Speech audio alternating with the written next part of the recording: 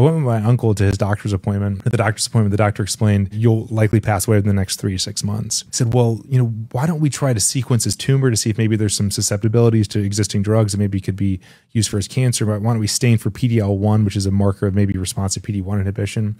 And the doctor sort of looked at me, puzzled, and was like, metastatic sarcoma, nothing works for it. And it's incredibly unlikely that that genetic sequencing of the tumor would actually be meaningful and give you any information that could be helpful. So I'm not going to do either of these tests.